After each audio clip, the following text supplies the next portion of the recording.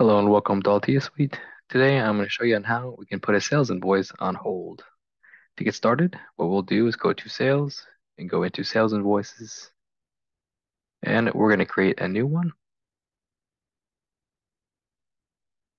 Now that we're here in the new invoice screen, what we'll do is start adding to our invoice.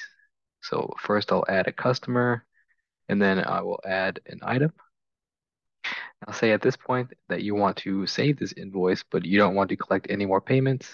What you want to do is basically save this as is. So here down at the bottom, we do have this option to put this invoice on hold. And as soon as I click this hold button, now you can see this invoice has a status right here, held. And as you can see, if we come over here to the invoice number, there is no invoice number associated with it. It will only get associated after the invoice has been saved. Now what it can do at this point is come over here to the context menu. And when I'm ready to continue this invoice, I can click on the three-dotted menu and click on Pick Invoice. This will pick my held invoice from where I left off at, which was just adding the customer and an item.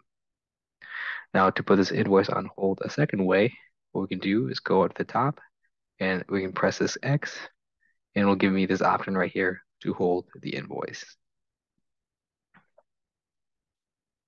Here you will also get an option to be able to filter out your held invoices. So if you have a lot of them over time, you can easily filter this out. Right now we'll go up to the status option right up here, and we have this held option.